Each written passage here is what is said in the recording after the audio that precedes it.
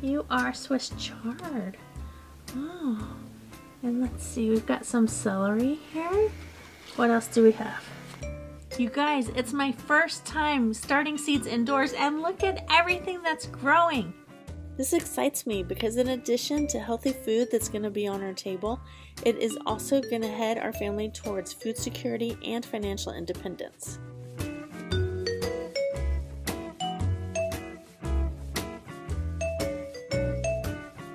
Today I am planting some more seeds, and I'm just trying to get my soil mixture right.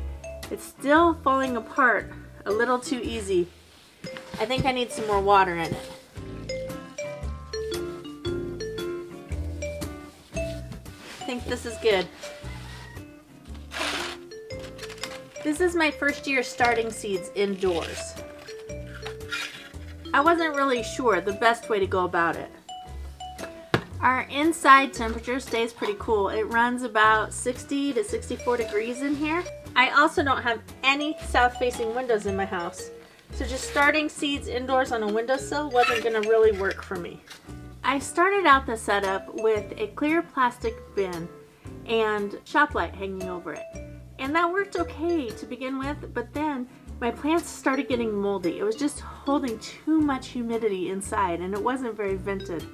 When I first had a mold problem, somebody told me to sprinkle baking soda on top of the soil blocks, and I think that might have affected the alkalinity of the soil. The stuff didn't really grow. It didn't come up, and then when it did come up, it didn't really grow right. So then someone else told me to use peroxide. I still have had a little bit of issue with mold just on top of the soil blocks, and I've just been spraying it down with this peroxide in the spray bottle. It seems to work pretty well. Seeds in the ground don't need light, they need heat, and the shop light I had wasn't providing enough heat when the lid was off of the clear plastic bin. So I ordered a couple of these heat mats from Amazon. They're by iPower, and they cost about half the price of the same size from other seed companies. However, there's no way to control the temperature, and so I wasn't sure they would be hot enough to germinate things like tomatoes and peppers. And so I also ended up getting these grow lights from Walmart. These are the 24-inch grow lights by Hypertough that I got at Walmart.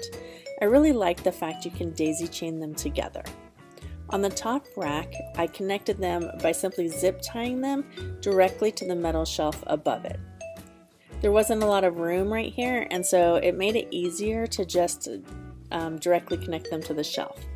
On the shelf below that, we used 2x2s to mount them, and then Chris tied these strings in a way so that I can lower them or raise them as needed so that we can get the seedlings the light they need.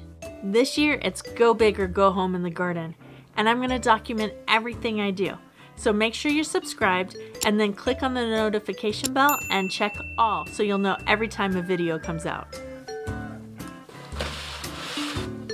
I still felt like the seeds weren't getting quite enough warmth in here, and Chris and I actually talked about enclosing this shelving unit with clear plastic that we had left over from before when we tried to make a greenhouse, and I was afraid we would have the same over humidity problems, extra humidity problems that we had as we did in the clear plastic bin.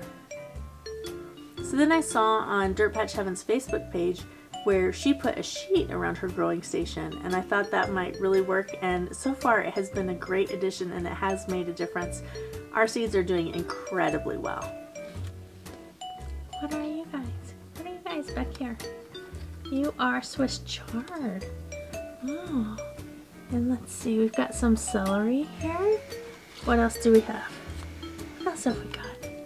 We have Roma tomatoes. Nice. We have broccoli. All those were given to me by my friend. The kale is just amazing. I'm gonna have to plant these up to some bigger pots pretty soon. We're still having some frost. Today it's like in the 40s. We might get snow tonight, which is insane because last week we had a day that was like 93 degrees out. It's just crazy. So thank you, Kathy, for all these plants. They're doing so good here. In addition to everything Kathy gave me, I've also started a lot of seeds of my own. Yay! So most of them are Baker Creek. I've got the Rocky Top salad mix, red leaf lettuce, blue kale, watermelon, cantaloupe, yellow squash, zucchini squash. I started some spaghetti squash that was given to me by my friend April from Grace Junction Homestead. And out of all that, the red lettuce hasn't come up at all. And I did 2 different plantings of it, but the packet was a freebie from a couple years ago, so I think the seeds might just be too old. Something's flowering back there. What? What? Is it too early to flower? What is that? I just now saw that. Let's see if we can't get to it. What are you? What are you that's flowering? Oh, that's the bok choy. Uh-oh. I don't know what to do about that. And it's big. I'll have to do some research and find out. I don't know what to do. I've never grown bok choy. In fact, I don't even know if I've ever eaten bok choy. Today I'm going to be planting red, green, and yellow bell peppers from Baker Creek. And I'm also going to be planting mortgage lifter tomatoes that were given to me by April from Grace Junction Homestead.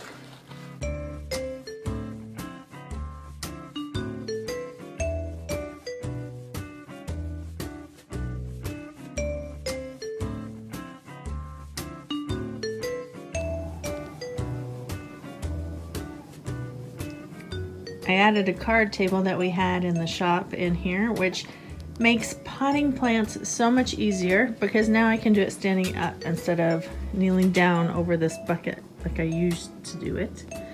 I also had a problem with several of my plants that were in little containers got overwatered and really leggy, and so I spent about 3 hours this morning repotting them into solo cups, and that was a lot of work, but look how good everything's looking. I'm really happy with it. Also, I think we had our last frost last night, and so I have opened a couple of windows here in the grow room, there and there, to start letting these plants harden off. I don't know if that's going to be enough exposure to outside temperatures and wind and stuff, or if I'm going to need to put them outside. If I have to put them outside, it's going to be a little bit of an issue, because look right out this window. The chickens have taken over my porch. So if I have to move these plants outside, I'm going to have to build some kind of cage to keep the chickens off of them. Like a little plant cage or something. Plus I'm going to have to move all these guys outside and inside every day. Whatever it's going to take to make them grow is going to be worth it. It's hard to see the plants under the grow lights, so I'm going to turn them off for a second so we can check out how everything is doing. On the top shelf, we have one little plant coming up right here that says it's a tomato, but that doesn't really look like a tomato to me. It's kind of big. I don't know, we'll see.